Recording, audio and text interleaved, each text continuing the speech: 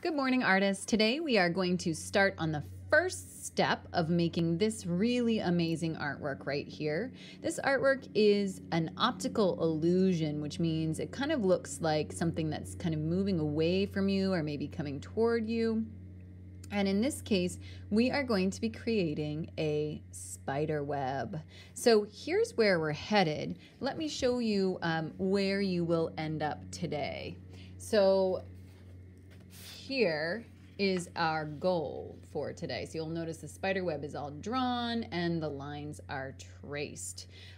So what I want to talk to you about first is something called a radial design. Now, a radial design, it might sound really tricky, but it's actually something that you're familiar with.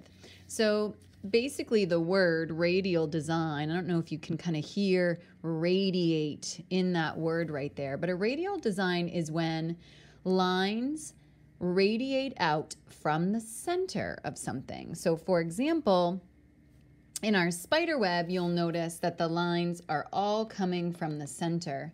But there are other things that you might know where lines come out from the center. So for example, one of the things that we did this year was to create, and you might recognize it as I draw it here, we made snowflakes. Okay, that is an example of a radial design because it starts in the center and the lines radiate out. Another familiar example might be when you've drawn a sun. So all of the rays of the sun radiate out from the center.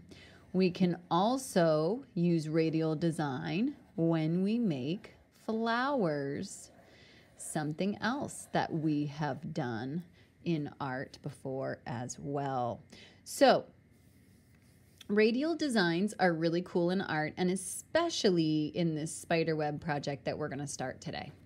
So what you will need in order to get started is a pencil and a piece of paper. I am going to place my paper down, and your first job is really to just make a dot in the center. Now I'm gonna press down a little bit harder with my pencil so that you can actually see it. But what I would encourage you to do as you're drawing is to go very lightly. Because guess what? We're gonna end up making mistakes, and it will make it way easier for you to erase if your lines are light. So right now I have a dot in the center of my paper, and first I'm going to make a horizontal line. That's a line that goes from side to side, connecting to the sides of my paper. So I'm going to draw a line that goes this way, and then a line that goes in the other direction. And you know what? It does not need to be perfectly straight, so don't feel like you need to use a ruler or anything. And don't be upset if your line gets a little wiggly. It just makes your spider web look even more interesting and unique. Now I'm going to make a vertical line. So a vertical line is a line that goes up and down. So I'm going to start at the center. I find that that's a little bit easier. And then I'm going to start at the center and go up. Okay. So far I've broken my paper up into 4 sections. Now, since I've gone horizontal and I've gone vertical, I have one more direction of line. You might remember learning about that earlier in the year. And that is diagonal. So what I'm going to do is start at my dot and go to the corner. And then I'm going to start at the dot and go to the other corner. That one got a little wiggly, but I'm okay. With that, I'm just going to leave it. All right. So what I have right now is already a radial design. This is actually sort of the same framework we used when we started our snowflake. Now, the next step gets a little bit more tricky. And in this step, really we're using a curve. So sometimes I like to tell my students that it kind of looks like a smile. Okay, and when you're curving in toward the center. So I'm going to show you what I mean by that. I'm going to flip this back over and make sure you can see it. All right, now I'm going to start just a little ways out from the center. I'm noticing that it's kind of hazy here. There, it came back into focus. All right, and I'm going to make a curve. So right here, I'm just going to make it curve in. The sides of my smile meet the lines that I already made. Now I'm going to curve in, curve in, curve in, curve in, and then I just repeat over and over again. So it's like a pattern until I connect where I started. Okay.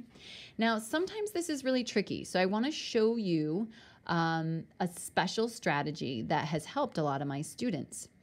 If you'd like, you can make some little dots going around in a circle. Okay, so see how those dots go all around in a circle? Now I have lines that I need to connect. So I'm going to go curve in, curve in, curve in. Now another strategy, I missed that one a little bit. Another strategy that works for me when I'm drawing this is that I actually like to turn my paper as I'm making it so that it's easier for me. So feel free, if that works for you, to turn your paper as you're drawing. All right, so I've got 2 so far, and now I'm just going to continue making these dots. If that worked for you. If you don't need the dots, you don't have to make them. Whoops, curve in, and then again, just repeating.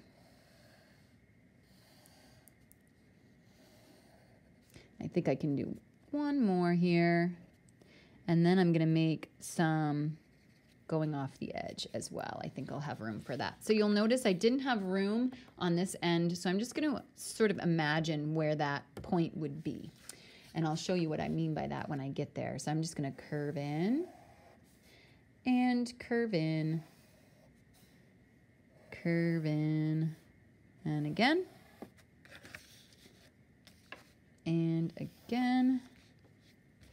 That one just kind of went off the edge so that I kind of have to imagine again where it would be because I can't see it. It's like the world of my artwork exists beyond the edges of the paper. I kind of like that idea.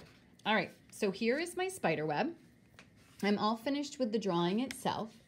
And then the final step that we're going to do today is just to trace our lines. So in my example, I'm planning on adding paint. If you don't have paint at home to use, then you can just use whatever coloring materials that you want. But because I'm planning on using paint later on to color this in, I like to trace my lines with a crayon. So I took one color crayon. In this case, it's kind of like a raspberry color, that red-violet, and I just pressed down really hard on my lines, retracing, so that they really stand out. Now, of course, you could do this with, if you are not planning to paint, then you could use a marker or a Sharpie to trace if you wanted to.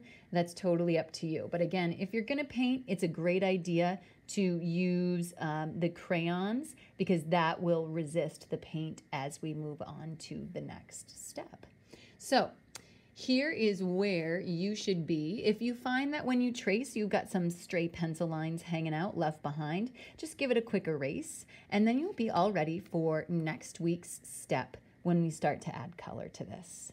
So have fun making your spider web and working on your radial design, and we will come back to this next week. Take care, everyone.